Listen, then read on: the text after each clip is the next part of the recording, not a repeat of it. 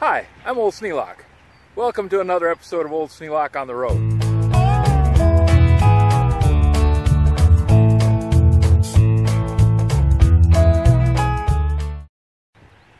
Stopped by the road here and looking at these buzzsaws.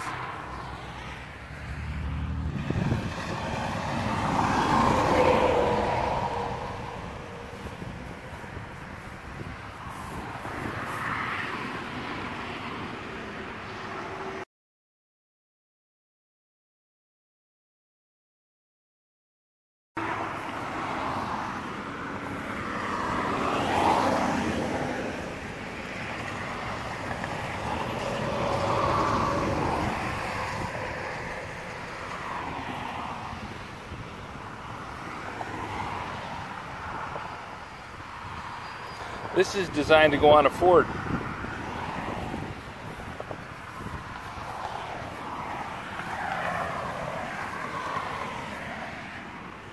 Dearborn farm equipment.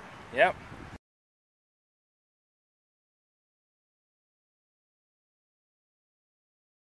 This has got the 3-point hitch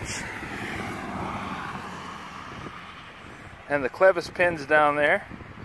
They go right on the back of the Ford.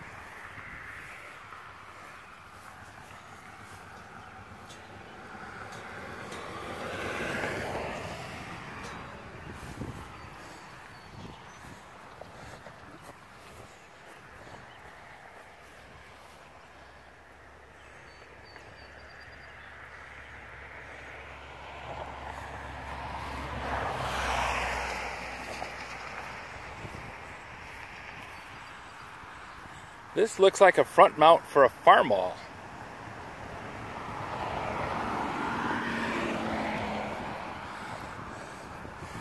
And the idea of having it is cool, but I really don't have any place to put it. But 75 bucks is a good price.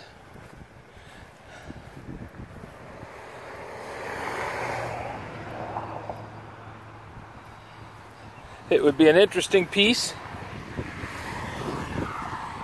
And if I burned wood, I really would think strongly about picking it up. All I have is a fireplace. I don't go through that much wood in a year's time.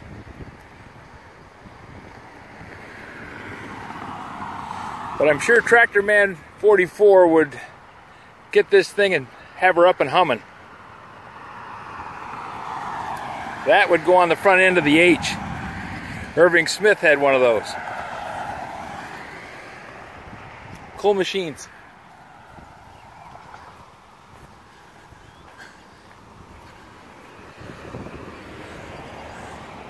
I'm not going to go looking around in all the barns and everything, but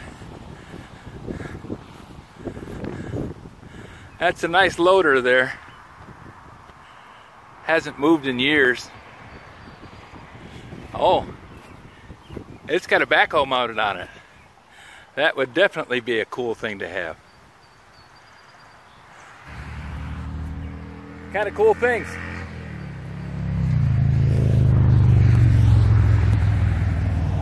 And while I'm at it, I took a look at that backhoe over there in the shed.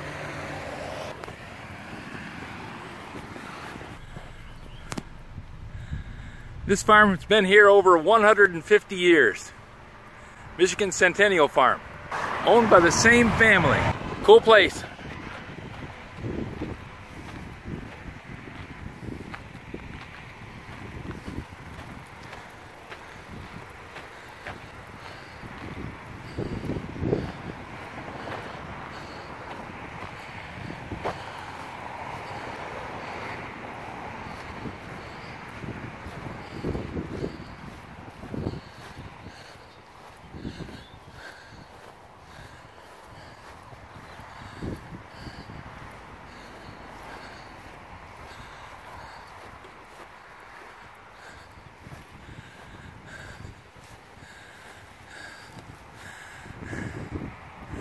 Front end off a farm wall, and I don't know what the heck that is, but it's definitely old, but it's in so many weeds I don't want to get poison ivy on me. Anybody know what it is? Could be a David Bradley for all I know. It's had some hard life though. It's got steering wheel bent. Something heavy fell on it.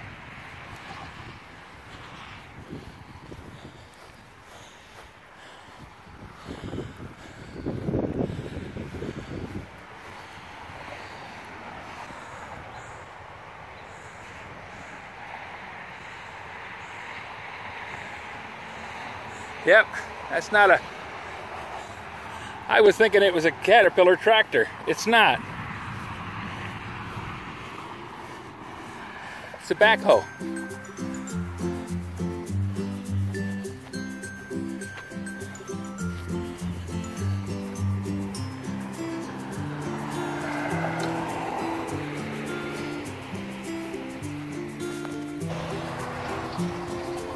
If you have any suggestions for a new video, questions about today's video, or any of the other videos on the channel, just drop a note in the comments. You know I rate them all. Thanks for watching.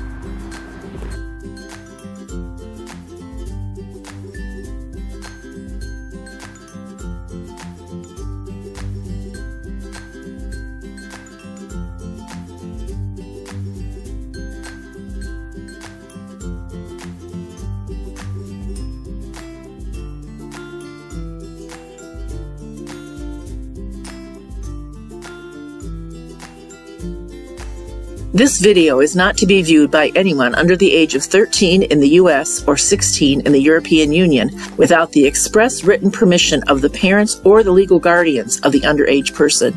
Such written permission must be on file at the local government entity in charge of enforcing the rules and regulations established by the FTC. Anyone violating these terms is admitting by default that they hold harmless the owners and operators of this channel.